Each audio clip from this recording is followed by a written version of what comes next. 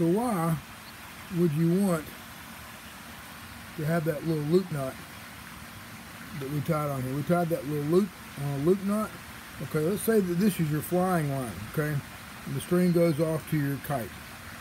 Okay, so you got that. I'm sorry, the string goes off to your kite reel.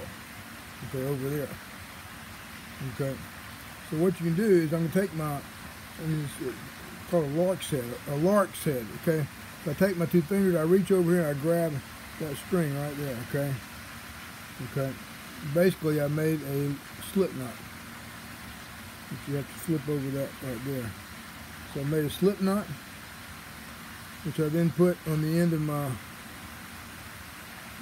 bridle.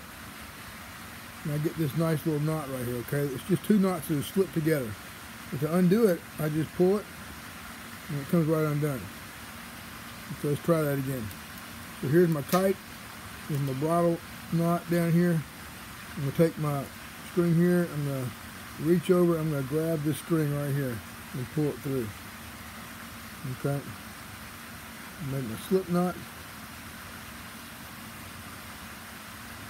I'm going to take my kite bridle, put it in there, and pull it through. I get that right there. Now it won't come undone, you see. But if I need to let it go, I can just pull those two knots, and it comes right undone. Okay?